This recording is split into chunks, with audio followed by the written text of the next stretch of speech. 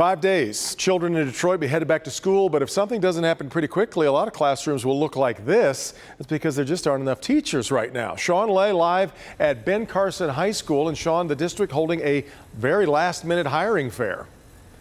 You could call it a blitz. Let me show you around here, Devin. Here's just part of the parking lot. It started filling up within the hour, I would say. It's completely packed. This man, among dozens of others, flocking in here, hoping to land one of those teaching jobs in the district. Make no mistake, this is a big-time teacher shortage. If you are a parent, this is alarming.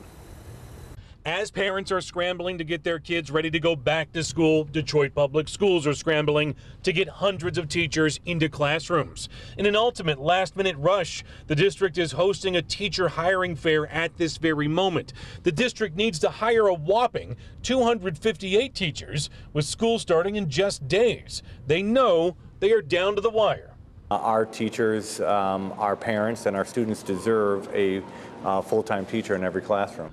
The district has hired teachers all summer long, starting with more than 400 teachers needed and getting 200 plus new teachers in place. Still, the district is short so many teachers, in part because the district is taking on EAA schools. Retirements and resignations play a role, and there are so many openings. The district admits some classrooms won't actually have a teacher in them when kids get to school next week.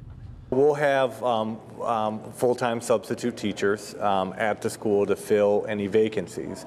And, you know, when you look at the vacancies, we're talking about usually one or two at individual schools. So it's not as if we have a massive number of teacher vacancies across the district.